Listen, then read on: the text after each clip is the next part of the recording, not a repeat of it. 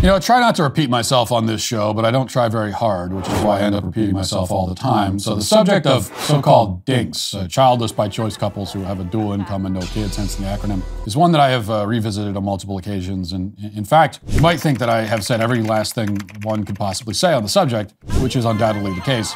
I've made my point about the DINKs and that there's not much else that needs to be added. But then, over the weekend, CNBC decided to release a mini documentary about the DINKs. It's titled, Why More Americans Are Going Child-Free. It already has over 500,000 views on YouTube. And I watched the video, and the video focuses mainly on one young married couple from Massachusetts who self-identify as DINKs. Dink, dink, dink, dink, dink. Now, just as a fun exercise, I want you to imagine what a millennial DINK couple from Massachusetts might look like. What does the DINK wife look like? Most importantly, what does the DINK husband look like? Draw a picture in your mind. And now we'll watch the video and you will see that the image in your mind is exactly correct. You have used your psychic powers to see this couple before you actually saw them. We got married fairly young and we both just decided for many reasons we didn't want kids. And then at some point we heard the acronym DINK and I think just really fell in love with it. Okay, first of all, I mean, that's exactly what you pictured, isn't it? You might have been slightly off on the wife, that was a little ambiguous, but the husband, I mean, you had figured out. The long hair, the nose piercing, all of it just screams DINK. Dinkelberg. I mean, it screams the kind of man who would confess to falling in love with the name DINK. Dick. I like it. How is that possible? I mean, how is it that you heard DINK and you said, wow, I love that. That is great. That's what I am. It resonates. It's a name, it sounds like a name that was invented by someone like me to make fun of you. Mr. Dink is really upset. But instead they came up with it themselves, apparently. Because they're a bunch of damned dinks. There are more Americans that are deciding not to have children, and it's purposeful. This new trend has led to the rise of a new type of household, more commonly referred to as DINK. Dual income, no kids.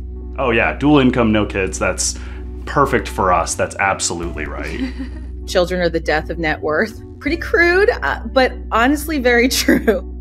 This household configuration of dual income partners living alone without children is on the rise. In 2022, it was around 43% of households, and that's about a 7% increase from a decade previously. In 2022, 43% of Americans surveyed said they'd want to get married, but just a little more than a quarter said they were sure about wanting children. The term DINK is becoming more prominent now because of financial challenges, and they see children as just another financial challenge. What's so damn funny? Of course, they have a dog too. You know, it looks like a dog. It looks like a DINK dog. It looks like a dog a DINK would have. Just everything about it, their house, everything. They say children are just another financial challenge. You know, that's all they are. The word just is quite telling because there's apparently nothing else to say about new human life other than the fact that it's an economic burden. A child is a bill and nothing more. Yes, I'm only a bill. The idea that there may be more to life, that some things transcend material concerns, that not everything has a price tag, that there is more to life than the bottom line, none of that is taken into consideration at all. According to a 2023 survey of DINKs, finance played a major role in their decision to not have children. More than a quarter of respondents said they simply aren't able to financially support a child at the moment. When we advise clients about having children, we honestly don't even give them the full, real details and the real numbers. It's one of those things, if you actually see the math of it all, it might make you decide to not have children. It costs the family an estimated $310,605 to raise a child born in 2015 to age 18, adjusted for higher future inflation. And that doesn't even include the cost of college. Okay, now this really isn't the point I want to focus on, but it should be noted that everything you've just heard is nonsense. 33% of the DINKs say they can't afford a child. Now, I believe that 33% said that in a survey, but what they're saying is ridiculous. I mean, there are families with significantly less financial means who are managing to raise multiple children and can still live perfectly comfortably and care for their children and themselves without the risk of starvation. You know, as a general rule, if you have decided that something is financially impossible for you, But then you look around and you see that literally billions of people throughout the history of the world have done this impossible thing with less financial means than you have at your disposal. That's a good indication that the problem isn't really your finances. If you're struggling with collections, medical bills, credit cards, or personal loans, you need to check out PDS Debt. PDS Debt is an innovative one-stop shop to guide you on your journey to freedom from debt. There's no one-size-fits-all solution to becoming debt-free, which is why PDS Debt offers multiple programs and solutions tailored to your specific needs, budgets, and future financial goals. Whether you're going to go through a serious hardship or just can't seem to keep up with the high interest on your credit cards, PDS Debt will craft a custom solution to give you instant relief and start saving you money.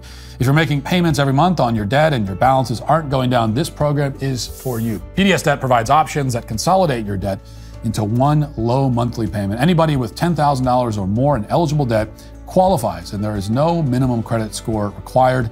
They want to help anyone with good and bad credit, doesn't matter. Plus, with PDS Debt, you'll save thousands in interest and fees and pay off your debt in a fraction of the time. PDS Debt is offering my listeners a free debt analysis, and it only takes 30 seconds. Head over to pdsdebt.com/Walsh to get your free debt assessment today. That's pdsdebt.com/Walsh today. Also, okay, I mean, you hear these figures all the time. It costs $87 million to raise a child for one day. Like, no, it doesn't. It does not cost $310,000 to raise a child to the age of 18. It doesn't. That's almost 20 grand a year, okay? By that logic, I should be spending $120,000 a year just on my kids. I assure you I am not. In fact, when we had our twins, I was making $44,000 a year. This was 10 years ago. Now, granted, this was 10 years ago, okay, so there's been inflation, but that would still mean that nearly all of my income was going to my kids. I mean, we would have been homeless and starving, but we weren't. I mean, it is more than possible to raise a child on significantly less than 20 grand a year. It just might mean that you're driving a less fancy car and you're buying a less fancy TV and you're going on less fancy vacations and you're learning how to actually make meals from scratch at home instead of ordering DoorDash 5 nights a week. I mean, You spent $967 on road service! there are ways to raise children without spending over $250,000 to do it. I know there are ways because, again, literally billions of humans since the dawn of the species have figured out how to do it. We're the only ones. It's like 5 minutes ago, we all looked around as a species and said, this is too expensive. We can't do this anymore. What do you mean we've been doing it the whole time? What do you mean it's too expensive? Seeing our friends really struggle with that balancing act because I appreciate the flexibility that we have financially because we don't have children. Yes, that dude is reading a book titled Hot and Unbothered, okay? Now, I looked it up, and apparently the full title is Hot and Unbothered, How to Think About, Talk About, and Have the Sex You Really Want. So yes, behind the scenes here, okay? The CNBC crew came to this Dink's house.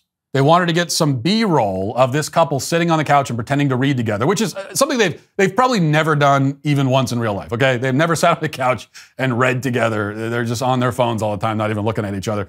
But they wanted to get this. And so this guy decided to pull Hot and Unbothered from the shelf for the scene. That's the kind of book that if you have it, you take it down from your shelf and you hide it under the couch when the film crew comes. It's not a book that you deliberately showcase. But then again, these are obviously not people who have much of a capacity for shame because they're dinks. We'll watch one more clip, and I think that will be enough. Here it is. Besides saving on childcare, dinks can also fully reap the benefits of combining their finances. To look at both of our incomes coming in and see how we're able to handle all of that because we don't have extra finances with a child. It's much more comfortable. We get to focus more on the things that we want to do and saving a lot of that money for the future and worry less about the day-to-day finances of the house and our bills. Money isn't the only expense that dinks can save on. The free time is actually one of the biggest things for me. So we built me a little office slash bedroom out here. We definitely have some more expensive hobbies. I build mechanical keyboards, like computer keyboards in my spare time, and just parts and stuff for that can be very expensive. Not having children has given us the freedom to pursue other things, remodeling our home. I'm a beekeeper. I'm really handy and I like doing stuff around the house. I wouldn't have the time to just do that after work if I feel like it, if I had, you know, a child to care for. They got all this extra time and money, they can't even update their kitchen. But let's review a few things here.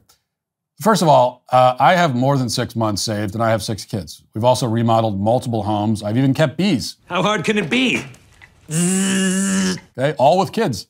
So they have not listed one single thing that people with kids can't do. They haven't listed one single thing that I myself haven't already done or am not currently doing, besides building keyboards in my spare time. I haven't done that. I also don't have a separate bedroom from my wife, as this guy apparently does. I mean, because he's absolutely determined to fulfill every single last demeaning stereotype of a male millennial dink that he can think of. So when you hear this anti-natalist propaganda telling you about all the things you can't do when you have kids, it's always important to remember that it's a lie. I mean, again, there is nothing that these people can do that I can't, or that you can't if you have kids. Now, in some cases, it may take more effort, it may take more planning, it may take more sacrifice, but it can be done. You can save money, you can plan for the future, you can have free time, you can be financially secure, you can even build keyboards if you want for some reason. You can do that too. Now, you may suffer misfortunes or setbacks that may make those things more difficult, but that can happen and will happen in one form or another, whether you have kids or not. But all that is beside the point. You know, arguing the case on financial terms is playing right into the dink hands, which is never good because you never know where their hands have been. Oh, Dinkelberg! Aren't you going to come over and give my wife a congratulatory hand touch? Even if financial security and prosperity is perfectly possible and attainable for families with children, and it is still true that your life will be easier financially if you don't have kids. I mean, that is true. I don't deny that. Kids don't cost or don't need to cost $310,000 to raise, but they do cost something. I mean, it ain't cheap.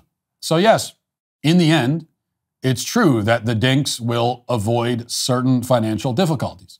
For now, anyway. And why is the carpet all wet, Todd? I don't know, Margot. You know, until they're old and the money runs out and they end up alone in a nursing home because they don't have any kids to care for them or support them. But for now, it will be easier, sure. And that is the only selling point. You'll notice that every time we get this kind of advertisement for the dink lifestyle, the only thing they ever want to talk about is the finances. The supposed benefits of being a dink all fall into one bucket. That's it. And even in that bucket, the benefits are greatly exaggerated. But the point is that they don't have anything to say outside of the money. They never even bother claiming that being a dink will give you a more purposeful life or a more exciting and interesting life. They never say that it'll bring more meaning into your life or more love into your life. They don't even try to claim that the dinks have greater opportunities for joy or fulfillment. They certainly don't mention anything about legacy. You know, joy, meaning, love, legacy, purpose. These aren't even part of the sales pitch, which really tells you what you need to know. Yes, some aspects of life will be easier for a while if you don't have kids, but like, why are you living a life in the first place? What is the point of it? What should you be doing with your life? What gives life meaning? You pass butter. Oh my God. These are questions that the dinks in that video don't seem to have asked themselves. They're too busy reading self-help sex books in their separate bedrooms, gloating over how easy their lives are while never stopping to consider what life is or what they are meant to do with it or what will make it meaningful. And that is why they are today, once again, canceled. And I'm so alone.